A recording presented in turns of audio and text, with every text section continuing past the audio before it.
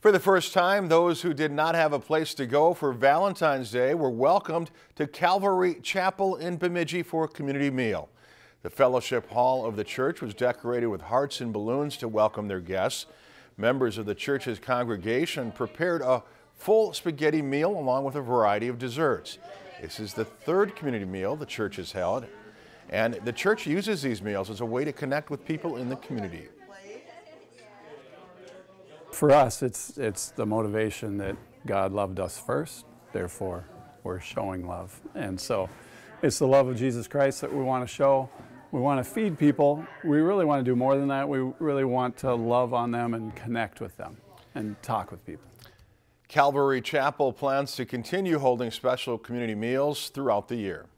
If you enjoyed this segment of Lakeland News, please consider making a tax-deductible contribution to Lakeland PBS.